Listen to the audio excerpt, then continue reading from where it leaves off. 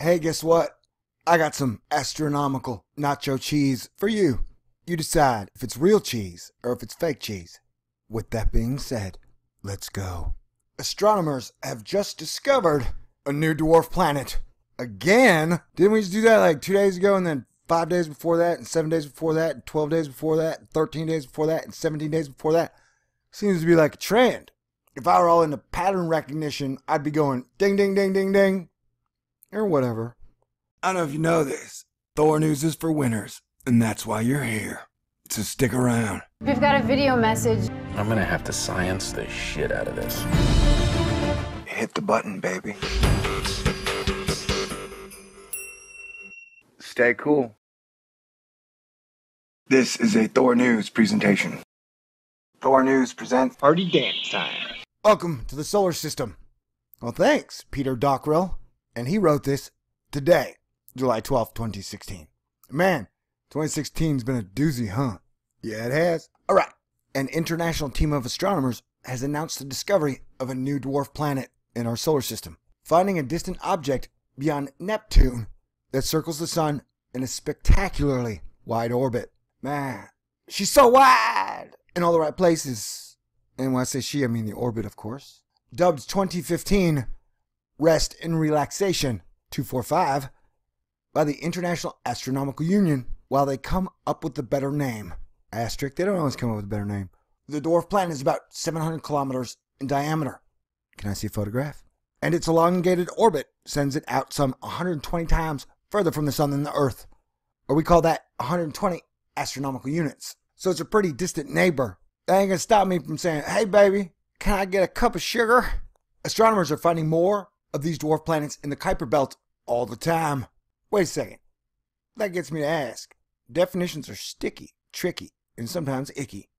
But why are they calling some of these a dwarf planet and some are just asteroids? We know what you got to do to be a comet. You got to be on fire and headed towards the sun.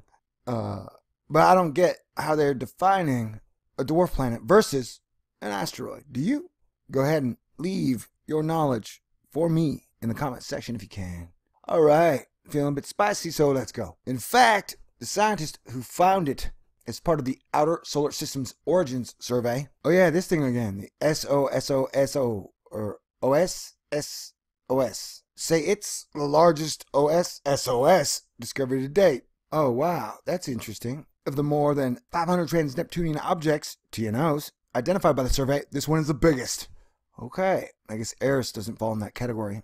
Can I see a photo from this wonderful survey? The icy worlds beyond Neptune trace how the giant planets formed and then moved out from our sun. Wait, are you saying that they formed around the sun like dingleberries and then just gravitated outward? I don't know about that. Then I'm not a big question disk theory believer anyway. You feel me? Sometimes planets move inward. Let us piece together the history of the solar system. Yeah, it sounds like a great idea, researcher Michelle Bannister. But almost all these icy worlds are painfully small and faint. That's what she said. No, seriously, she did right then. It's really exciting to find one that's large and bright enough we can study it in detail. Hey, I'm large and I'm super bright. So I was being cocky. The last thing I need is more people studying me.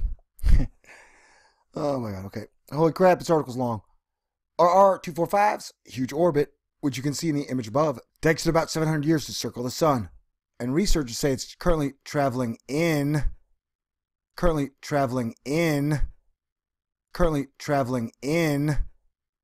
for its closest approach, which will see it get within 5 billion kilometers of the sun sometime around 2096.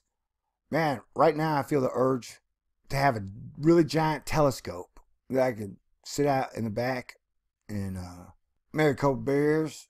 I put the telescope in Colorado, maybe smoke too, and just kind of look in that region where all these TNOs, dwarf planets, are coming in to the sun.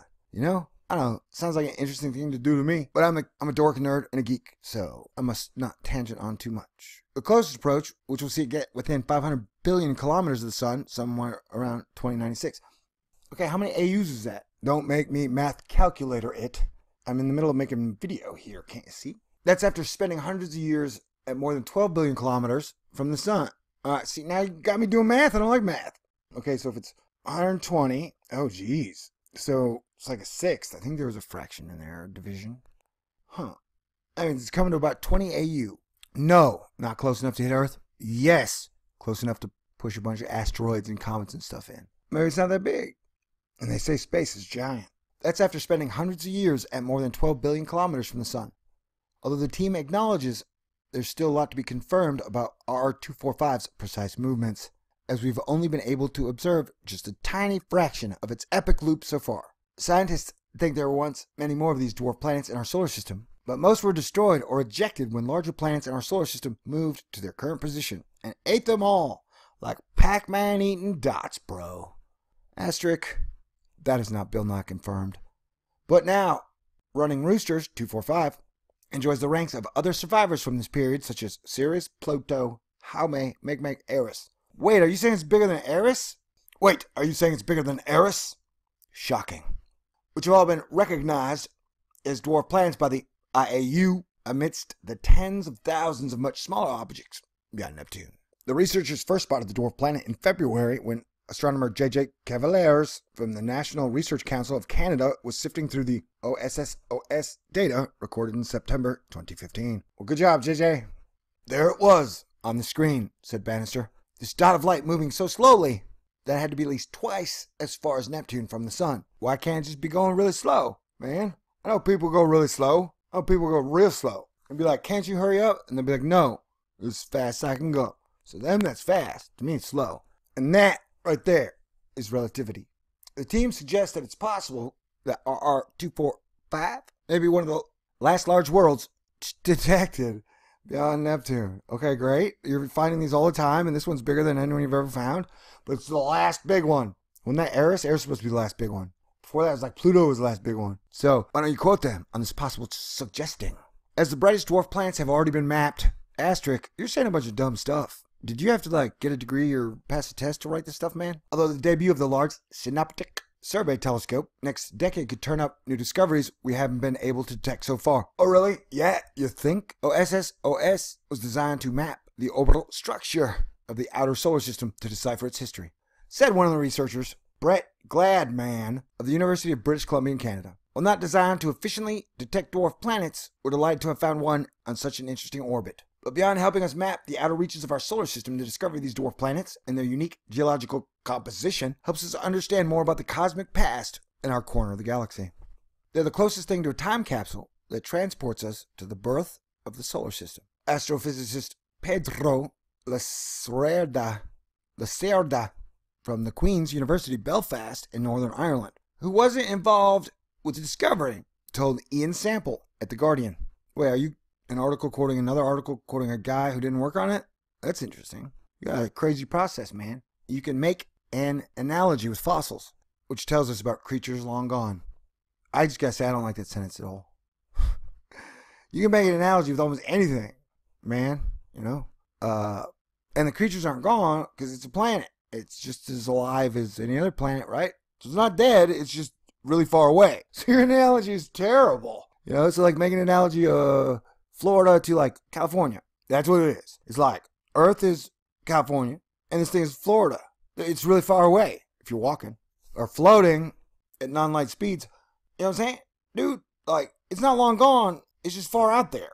Geez, scientists sometimes are so horrible with words. And they're really important in communication and stuff. Discovery hasn't been published yet, so we're still waiting for the further details from the researchers for now. But RR245 has been formally noted by the International Astronomical Union. Sweet. Do any dudes from the IAU watch Thor News? Because, I cover astronomy. Try to do it with integrity and humor and putting out the research and news that I've been given and then letting the people decide. Sure, I throw my opinion in there, but that's just my opinion. I'm not asking anybody to believe it. And then no matter what, I always get 5 or 6 guys who are like, you're a Freemason, you love NASA, you're a NASA employee, you're just trying to sell people the lie. It's like, hey, I guess you guys don't watch my videos because I don't trust nobody. And I'm just giving you the information that's out there.